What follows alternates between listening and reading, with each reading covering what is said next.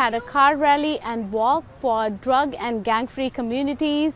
We started our walk from Surrey City Hall Civic Plaza and came to Holland Park. We are joined by many community partners, community members and media partners, and they joined our voice towards drug and gang-free communities. I think it's important to start this dialogue because we all know this is happening, but how many people are talking about that? So the whole objective for this walk is to talk about it.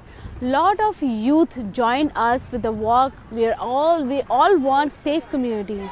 That's what we are demanding. We want safe schools. We want our youth to be saved. We want our future to be saved. Your presence here shows how deeply we all feel about this drug and gang issue. This whole event, this car rally walk, was organized with the sole purpose of creating awareness in the community so that we can let our kids know, their parents know that there are resources available, support systems available out there to help prevent their kids going into the wrong direction. This is the simple one. It's to be kind to one another.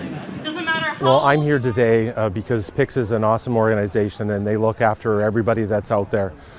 My message today is the gang style lifestyle, the drug style lifestyle is not the glamour that everybody believes it to be.